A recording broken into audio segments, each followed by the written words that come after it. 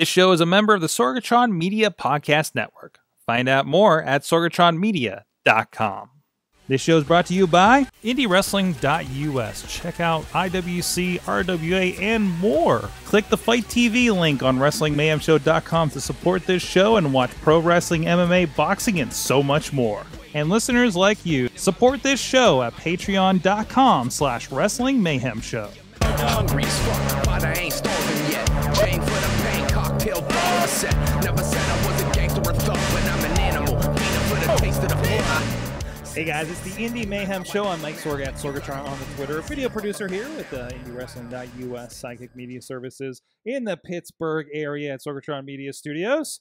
And this is the show where we talk with people in pro wrestling, in indie wrestling, around it, in all kinds of veins. And we got a great one, somebody from the old days of Wrestling Mayhem Show returning once again. First, please go check out all the interviews at WrestlingMayhemShow.com. Look for the Indy Mayhem Show on iTunes, Stitcher, Spreaker, iHeartRadio, Google Play Podcasts, and the video versions on the YouTube and Facebook pages for Wrestling Mayhem Show. And you can drop us a line with any questions for anybody coming up, as well as any suggestions on anybody we can talk to at goodtimes@WrestlingMayhemShow.com or 412-206-WMS0. And thank you so much, everybody that's supporting us at Patreon.com/WrestlingMayhemShow. You guys are literally helping us keep the lights on here in Sorgatron Media Studios here in Beachview. But anyways, my guest this week we've had on. He was one of our old favorites from I keep saying this right, but you were like some of our first interviews on Wrestling Mayhem Show when we did interviews there. We talked about your Japan trip. We talked about other things. I think you might have worn a monkey head at some point, perhaps. Oh yes. I mean, there's some of that floating around out there too. But Marshall Gambino joins us. That's producer Missy. There we go. Here on the show. Thank you for joining us here in the studio. Always, man. It's why it takes so damn long to get me back on the show. just saying, just throwing it out. It's a reunion tour now that we have the new studio for the most part, right? It is nice, man. So, but anyways, so it's been a while since we've done this, so we're going to start over from scratch.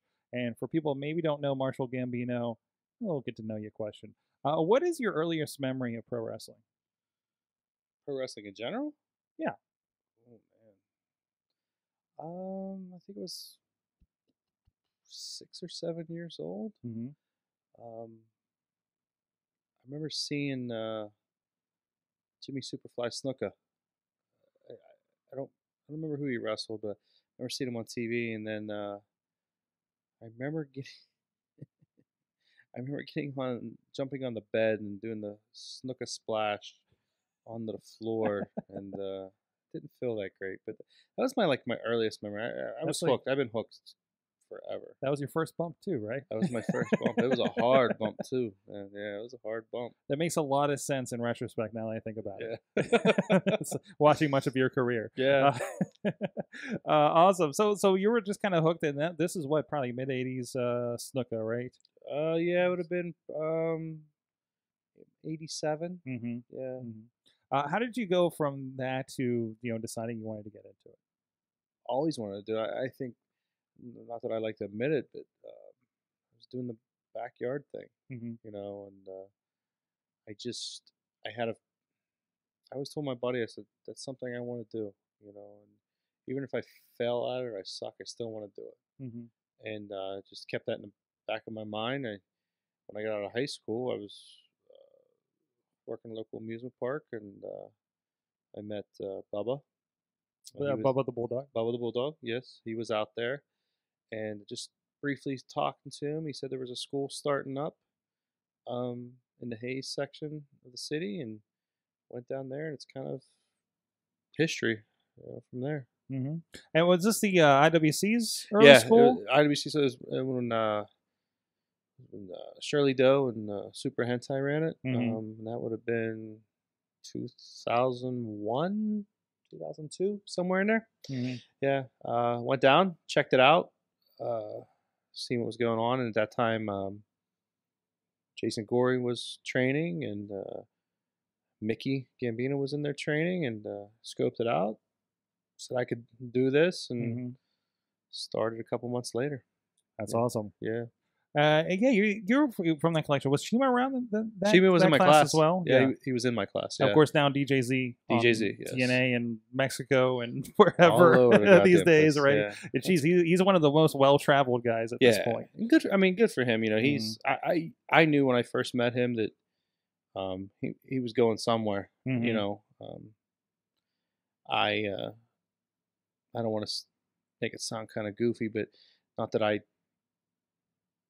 didn't try my hardest, but you know, things happen. You know, get married, have kids, priorities change. You know, so but it's good for DJZ, man. I was good to turn on TV and see him wrestling or something. Let's talk about. So you came out of the training academy, and I know when I first started going to IWC shows, we became familiar with the Gambino Brothers Moving Company, which I believe was kind of your first kind of deal, or they you know, I had this idea of doing like this police gimmick, you know, because a lot of people had said that they I reminded them of the Big Boss Man. So we started that off. It just didn't. I mean, I did I think one Rumble up in Franklin, and then kind of hooked up with Mickey. Sitting around, didn't know what to do. I'd always wanted to be a tag guy. I don't like singles. I love watching the tag and the psychology that goes involved and all that. Mickey was kind of looking for the same thing. Didn't know really what to do, character wise or anything like that. And then one night we were down at the school, and Shirley Doe was there, and he kind of he's responsible for the Gambino Brothers Moving Company. You know, there was more ideas to it. We didn't kind of fill it out. I mean, it was always under the disguise of, you know, a connected, you know, the mafioso type gimmick, and so we ran with that. It kind of worked out. I mean, it was hot as hell wrestling in Dickies carpenter pants, and you know, maybe not the most, especially when they got to those outside shows. Those oh my god, man! You talk about sweating. I mean, you'd be just dripping. You know, it's but you know, then it kind of morphed into more of just the gangster, I guess, the mafia type gimmick, and then you know, it is where it is now. Yeah, it's kind of gone through that kind of natural evolution over the years, but I think the peak of it, certainly, in my view, was I think it was a base brawl when you guys came out in a limo, and you had Chest Flexor and Pump Ferraris, currently in IWC, as the belt polishers. That's and kind it. of as I guess you would think of as the Singh brothers today with Jinder Mahal. Yes. They were your Singh brothers. Yes. Yeah. I mean, it was funny because you know, a lot of people don't give Flexor the credit he deserves. Flexor's been around a long time, and Flexor's very knowledgeable. And he, you know, and when we started out, we were throwing the ideas around. We just needed some cronies, and Flexor just kind of ran with it. And it was, you know, we all fit, you know. And then we brought on Jimmy D and then Jesse and or Vendetta. You know, it was. Well, Vendetta, I believe, like he basically had everybody's like Attitude Era's finisher. Yeah, the gimmicks. If I remember right, yeah. Like something about like, and I didn't see the inception of that. I think I saw like the later half of that, where he was like just rediscovering himself or something like that. So yeah, I mean, I you know, I miss those days. I mean, because we had so much fun, you know, and back then, you know, it's a lot different today, yeah, and some people seem to forget that. Yeah, you know, but it was at this time, you know, the tag division seemed to be really hot with IWC. There was you guys, there was Cleveland Mafia, J Rock, and Raymond Rowe, who now is a New Japan. Yeah. I think he just dropped the belt, but you know, New Japan Wrestling champion and Ring of Honor and everything. And I think maybe Shima and Gory were a team at the time, probably. Yep. Yeah. And there was these insane 4-team scramble matches. That would be it's kind of became the hallmark for you guys. Yeah, I mean, in all honesty, for a few years, it's what kept IWC running. You know, people wanted to see that, and Norm was, you know, Norm Connors at the time. He was smart enough to kind of push that, and had a lot of fun with those, man. You don't see that today. I mean, it's for whatever reason, and there ain't really too many organic tag teams anymore out there, Mhm. and it was just some of the best times, man. There's nothing like smashing Ray Rowe in the head with a cookie sheet, but like that was kind of when we were in our stride. I think that was like 2008, 9, Mhm. somewhere there. I Mhm. mean, yeah, it was so much fun. So much Talk fun. about those matches. It's a lot of people involved. At least 8 people, sometimes more. I particularly remember Jimmy DeMarco coming out of a trash can at some point. Hmm. And Yeah. you did things like and Jimmy was kind of the I want to say the run of the litter, I guess, a little bit. Was how it was being played up, and he got Yeah. a pin on Ray Rowe in one of these matches, and had the big "I pinned Ray Yes. Rowe" shirt coming out on Yes. somebody's shoulders. Yeah, I mean, talking about a guy that when he first started, everybody was telling him he was like robotic, Mm-hmm. and it was, he kind of, I don't think we had anything to do with him. I mean, yeah, he worked with us for a little bit, but he kind of went on his own, and boom, I mean, went leaps and bounds. I mean, another good guy that I wish was still around a lot. It's just, I don't know, man. Like there was something special about those matches. Mhm. Everyone, I compare a lot of that to today because I've been in a few scrambles and different things in the last few years, and you take those and compare it to what's now, Mhm. and back then you kind of just knew, like now it's like a train wreck, Mhm. if that makes sense, and I don't know why that is. I mean, is it because guys don't tag a lot anymore? I don't know, but back then, like you do those, you didn't have to think. Mm-hmm. It was like, okay, I know this is what's going to happen. And now it's like you sit there and you listen to a guy call up 60 spots, and you're like, Jesus Christ, like, it's not about just that one person. And Mm-hmm. it's kind of funny. I hadn't tagged with Mick in years, and we were doing some stuff with RWA, and I remember like talking to him in the back, and we're going through things, and it's like we looked at each other, and I said, "Can we still do this? Like, because we haven't done it so long." Going out there, we do the match, and we were a little bit of ring rust, but we kind of knew each other where we were going to be. Mm-hmm. And then we did a match later on, and we had some other guys, and it was like they're calling all this shit, and we're just looking at each other like, what the fuck? You know what I mean? It's just it's so different now, and maybe I don't know, but I'm the old guy. I am. I mean, I'm 36 years old, and some people, they think that I'm too old. Mm-hmm. I am slowing down. I can't do like I used to do, and Is it a lack of concentration on tag wrestling? Because you don't hear too often, guys saying, coming out of school and saying, I just want to do tag wrestling. Like, it's very few and far between, it seems, these days. I agree. I mean, not that I think there was a ton of that even back then.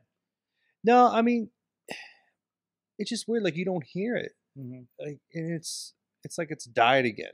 Mm-hmm. Like when we started, there wasn't much tag team wrestling, right?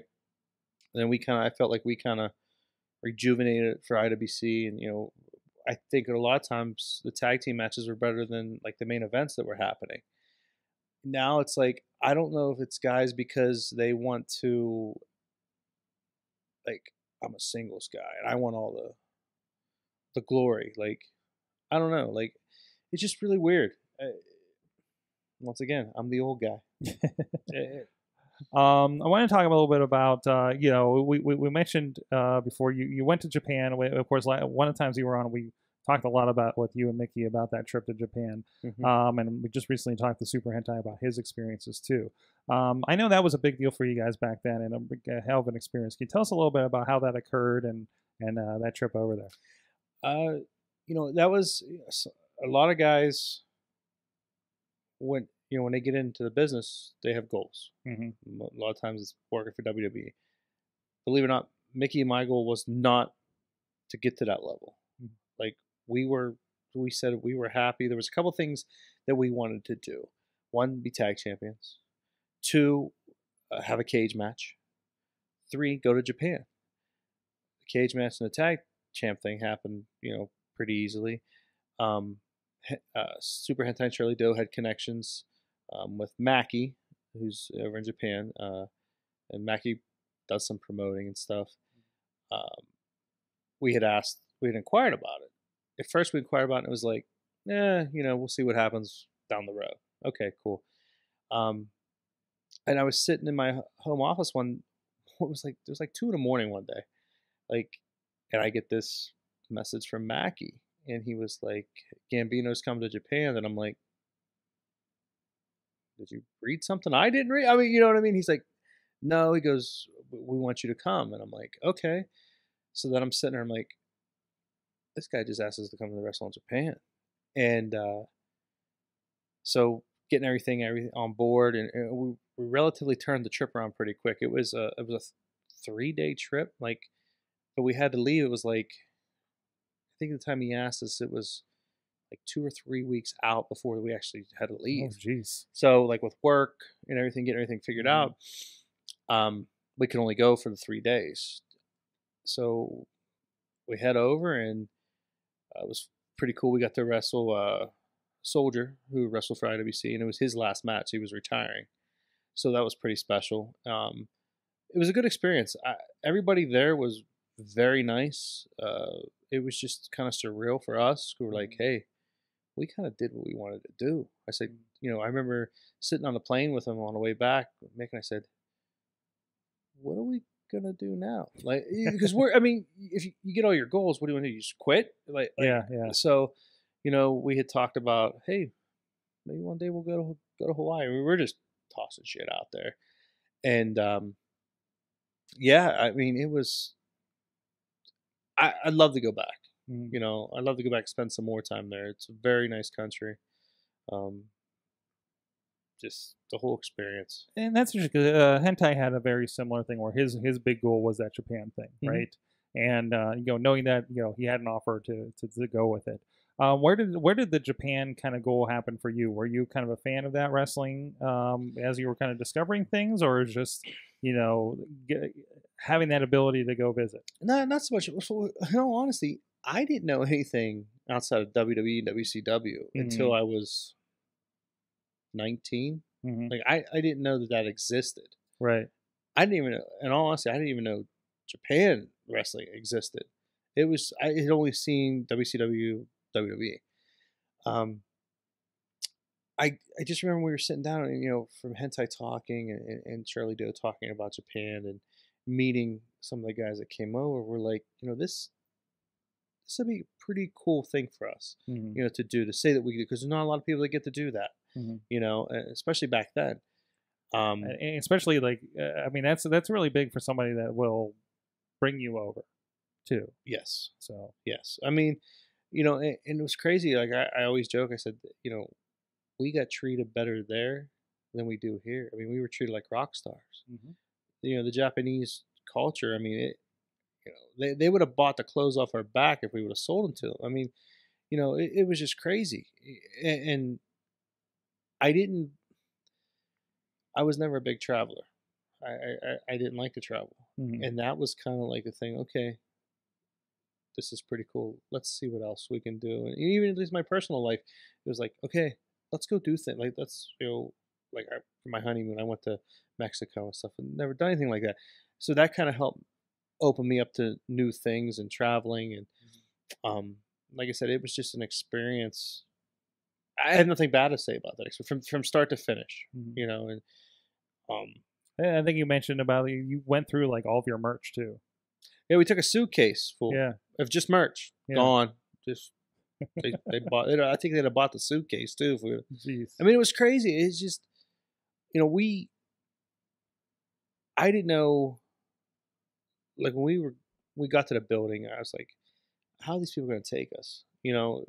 Because we are a little bit different style. But they loved it. They were cheering for us, and it was just planning a match was different. It took an hour and a half to plan a match because the language barrier, and that's something too. Was really we were used to planning a match out a certain way. That's what we were taught. well, when you go with somebody that doesn't, you're with some two guys that can't speak English or very broken English, how the hell are you going to figure that out?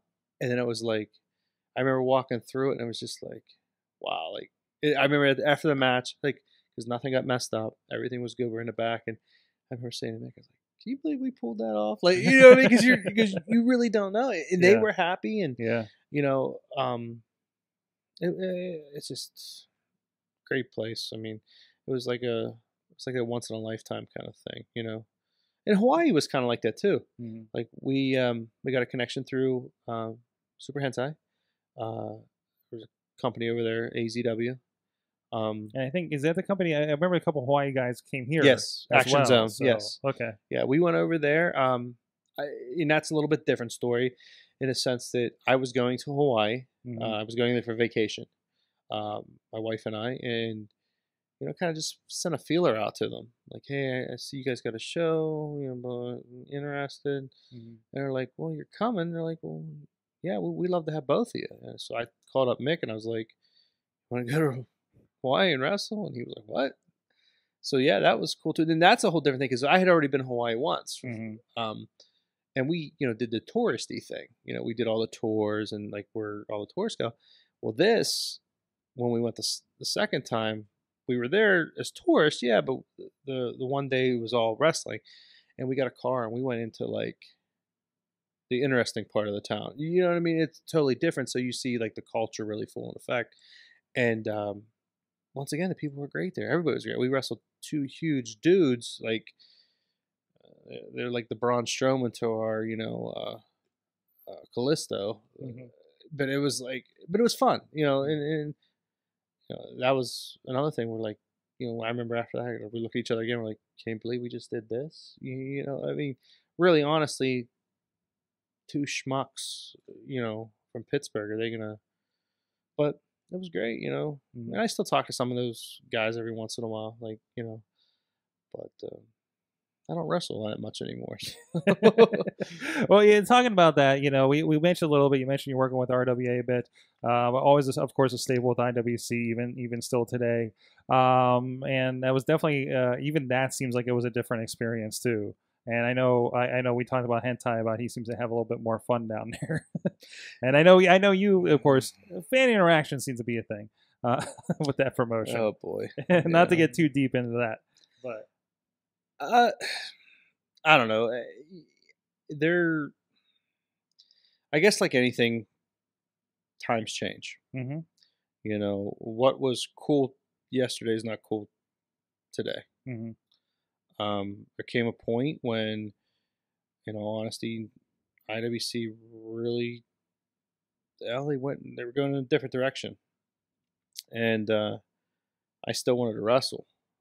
And, I called up Derek and just kind of inquired about it, and he welcomed me with open arms. And he got Mickey involved. We got to do that. We haven't done the whole Gambino thing in a long time, and which is good to see. After it was definitely a fun thing to get to see you guys reunite. Yeah, I mean, listen, I always like tagging with Mick. I mean, we're definitely a lot older. Slower, but there were some things that happened at RWA that I don't know. I have some personal opinions on all of it. I had to take a little break from there, but while I was down there, it was fun. Given a lot of leeway to do what I wanted. With a character, also given a lot of instruction on how to act. Mm-hmm. It's kind of one thing. It's kind of funny with that is, it got RWA let the old side of like my character kind of come back out, which I haven't been able to do in a lot of years. Mm-hmm. But it's like everything. Times change. Mm-hmm. Maybe not the best. What's best for business. I guess that's a common thing. I don't know where it leads us. I can't say that I'm done with RWA. I still have a pretty good relationship. Whether it's a different. It's a different crowd down there. Mm-hmm. I'm not trying to bash anybody down there. I mean, they, Phil Bad and that crew has been very good to me. I'm not going to do it forever. Yeah. Do you know what I mean? It's just, I have goals in mind. Mm-hmm. I have stuff in the planning stages, and we'll see. As far as IWC, I don't know that either. Mm-hmm. The guard has changed, so to speak, there, and it's been cool to see, though.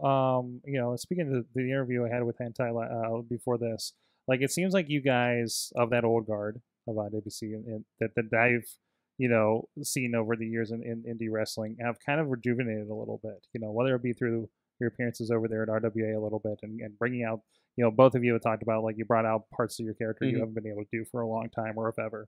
Hell, he's traveling more. I never remember him traveling. No, yeah, exactly. And of course, we talked at length about things that you're doing, and things like that.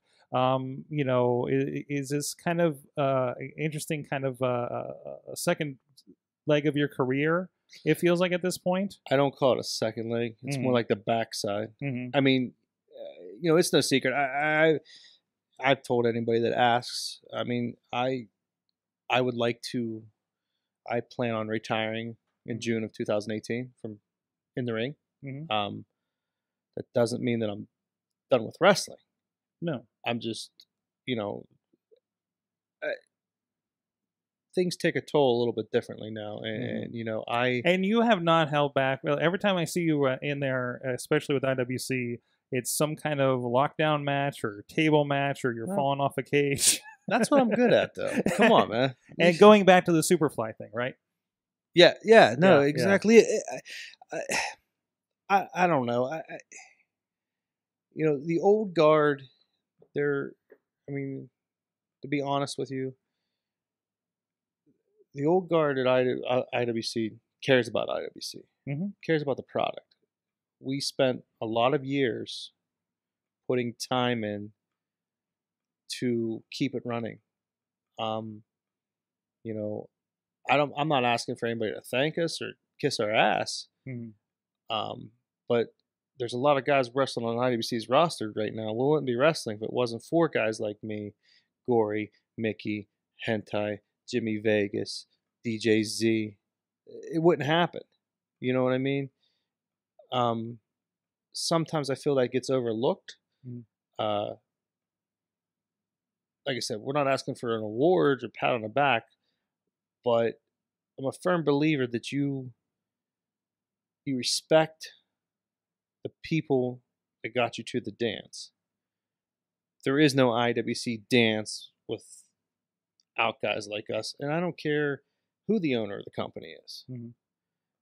My biggest thing with that is, I understand that you have a new crowd and there's new guys coming up, but you don't totally push out the old and just totally wipe them off the face of this earth. They can serve a purpose. IWC is doing great, and I'm happy for them, but when you feel like, I guess, you're being disrespected in a sense, you look for other opportunities or other places or people that are interested in what you're doing, and RWA has kind of helped that in a sense that, hey, you know what, come over here, we can use you guys, you can help out with some of our young talent. And that's what it is. And it's not like it's, oh, well, these guys, there's been a couple times that people said, well, you guys were going over there because you're just trying to hurt IWC. It's not about hurting IWC. We're the ones that fucking kept it running. Right. And I often say it's not even a competition. No. There's a whole different audience and a whole different product. Exactly. And, the powers that be don't understand it or see that way. In my head, everybody could work together in a sense Mm-hmm. for the common goal. The common goal is to put on a good show, put asses in the seats, and like everybody have a good time. Mm-hmm. And if you can make some money off it, great. I just think there's too many goddamn egos. Like, you got 3 companies right now in this area that are running, and it's just like a big shit fest with each other. I mean, it really is. You got Rise. They came on board, and they're starting to do some good things. I sit back and I'm just like, it shouldn't be this way. Mm-hmm. You know what I mean? There's between the old guys, new guys, like things could work out for everybody. Mm-hmm. And I sit there and I'm just like, one thing, if nothing else in wrestling, in the 15 years that I've been involved, it's the same shit now that it was 15 years ago. Nothing has changed on that level. Even with different people involved.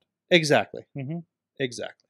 It's just like, you guys try new things, do new things. It's the same old shit there. And that's, I'm not trying to knock the performers. Mm-hmm. It's just like, for the promoters and the owners, put your egos aside for 2 seconds. Talk it out, work it out. Yeah, there are some shady bastards, but it's wrestling. It's like a circus. Wrestling's always been shady. But you know what? You can all work together. You know what I mean? And there's room for everybody. It's weird. You work for so long for a company, and then you're just like, oh well, I got nothing. And then you go over someplace like RWA, and you're like, well, holy shit, you just got a shot in the arm. Like, I don't know. It's weird. It's weird. Well, other than that, what are you watching these days as far as wrestling? What's kind of got your attention? Any up and comers got your eye or anything like that?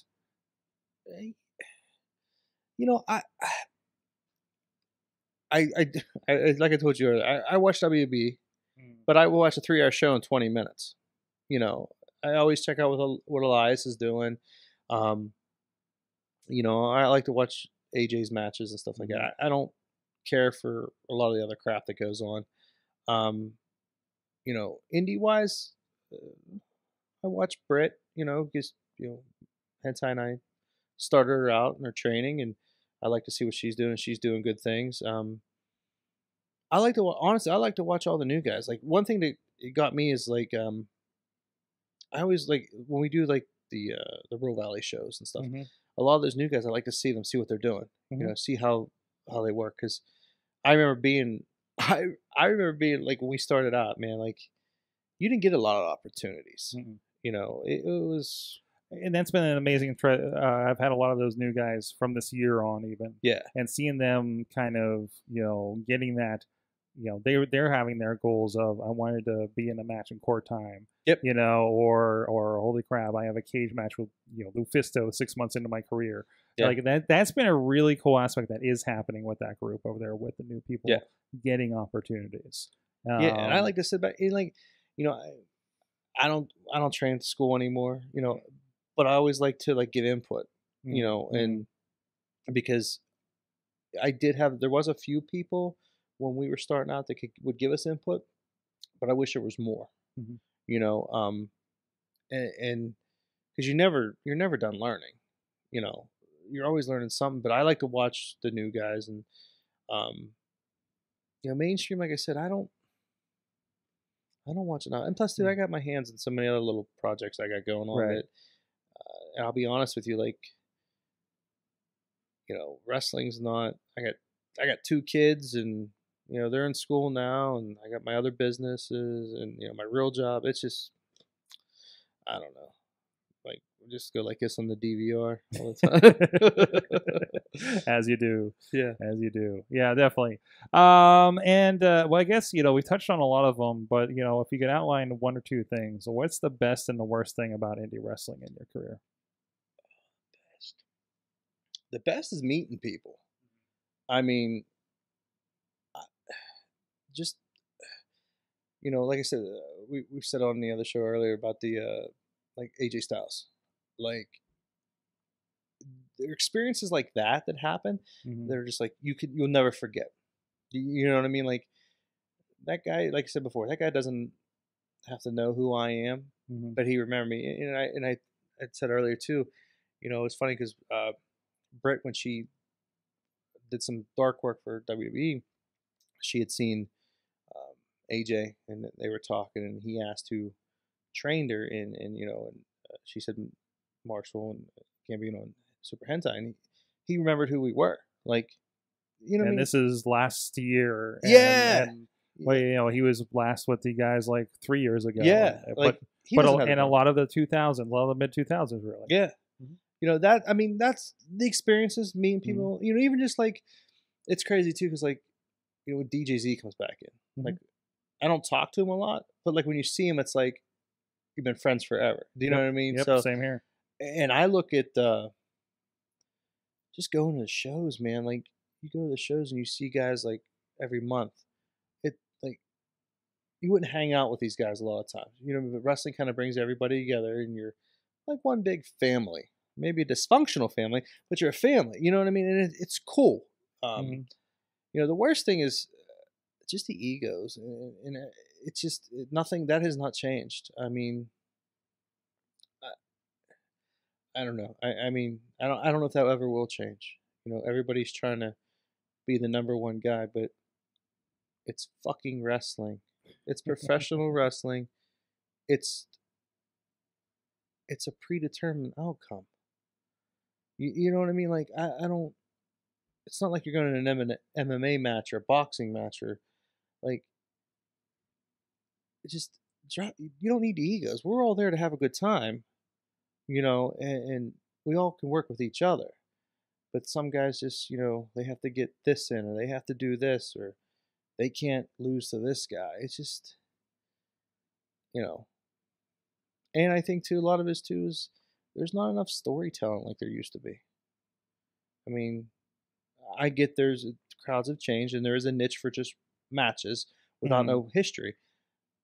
But I still think there's a spot for it. You don't have to have the whole show on that, but you need to, you know, tell some stories. You know what I mean? It's corny, for Christ's sake, you know. But yeah, that's my thoughts. Marshall Gambino is online. Marshall Gambino on the Twitters. On the Twitters. On the Facebooks. Yeah, I'm usually the last Twitters were fighting with Southwest Airlines. Yeah, there's a lot of that too. I love that you were fighting with them on your gimmick and your shoot accounts. Well, it's like more people were actually, and one account has a much more intimidating look to it. Well, there's a reason for that. Yeah. I mean, you know, I'm sitting there, and I was sitting in the airport, and I was getting so pissed off, and I'm just thinking, like, you know what? I got to be careful, because this could end up as like a federal crime or something. You know what I mean? Because if I go nuts with it, I'm thinking, like, you know what?